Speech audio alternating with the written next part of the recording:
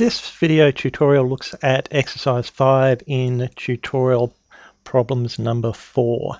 And in this case, we have a set of observations or counts of parasites in rats in two different treatments.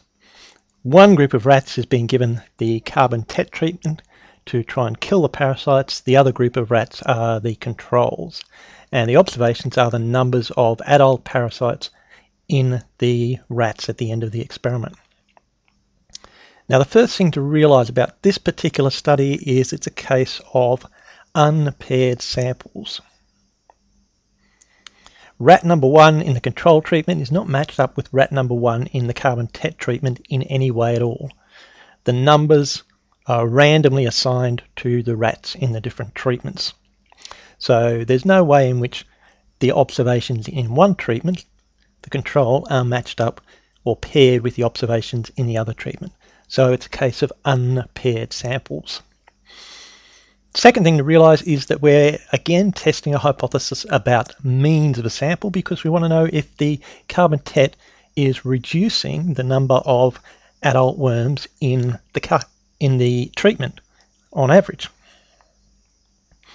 Whenever we're looking at comparing or testing hypotheses about means of one or two samples, it's a t-test of some sort. In this case, we've got two unpaired samples, so it's an unpaired t-test.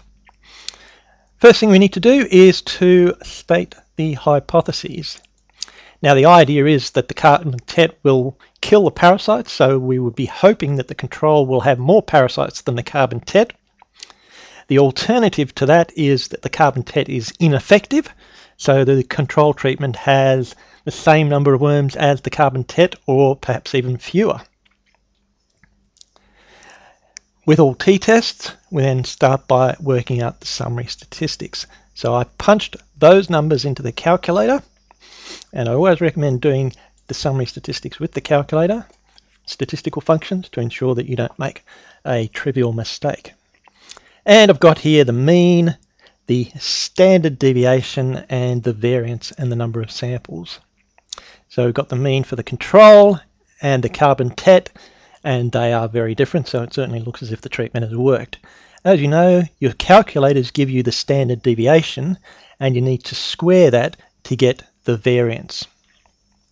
Finally, we've got 5 observations or 5 rats in each of the treatments. Okay, so now we need to start working out the standard error so that we can calculate the t-test statistic.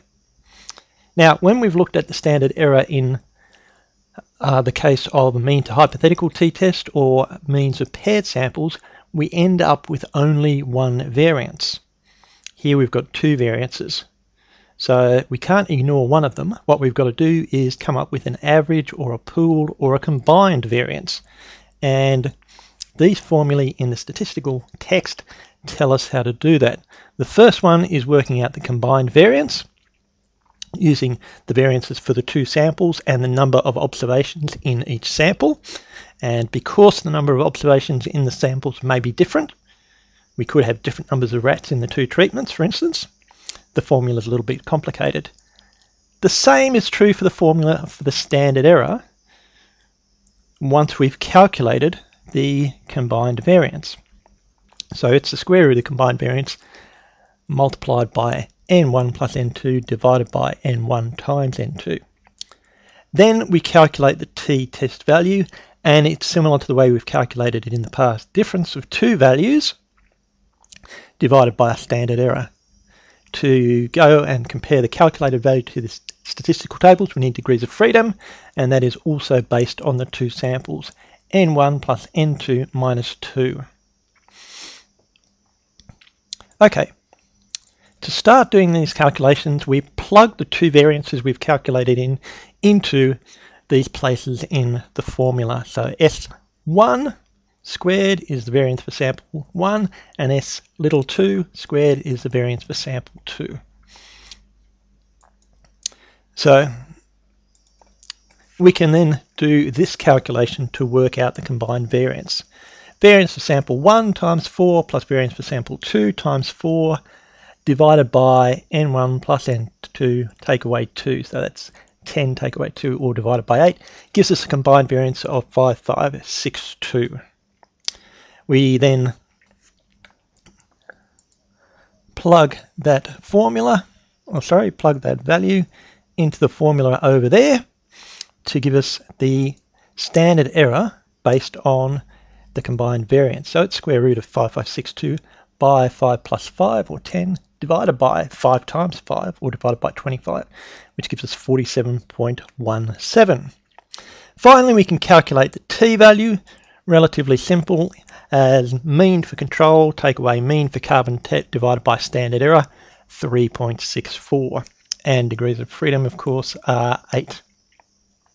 So the last step is to compare the value we've calculated to the value in the statistical tables. Now, for a two-tailed test, it's relatively simple. We ignore the sign of our calculated t-value, so it doesn't matter whether it's positive or negative, and we just compare the calculated value to the value in the table. Value in the table is less than the value we've calculated. In other words, the value we've calculated is greater than the value in the table, then we reject the null. In the case of a one-tailed test, it's a bit more complicated, and we have a one-tailed test here. The rules are in the statistical manual on the bottom of page 4-3, and when the null hypothesis is, as we've got it here, mean 1 less than or equal to mean 2, we're going to reject if the calculated value is positive and greater than the table value. If the calculated value is negative, we're going to accept the null hypothesis, and if the calculated value is less than the table value, we will also accept the null hypothesis. So here's the values we got, 3.64 with degrees of freedom of 8. That calculated value is positive, so that's the first part of the rule. And then if we go and find the critical value in the tables, degrees of freedom 8, and in the 0.05 column for the one-tailed test. So the value in the table there is 1.86. The value we've calculated is positive and greater than that value, so we can reject the null hypothesis.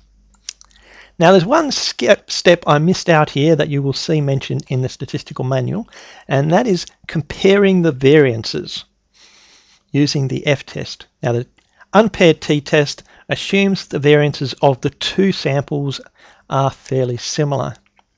In this case, 4,500 roughly, 6,500 roughly, they're not too different.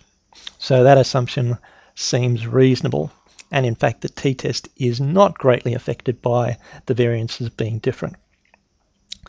If you need to check whether the two variances are or are not the same, then that can be done using the F-test that is described in the statistical manual, and the details of that calculation are in the answers for this particular tutorial problem.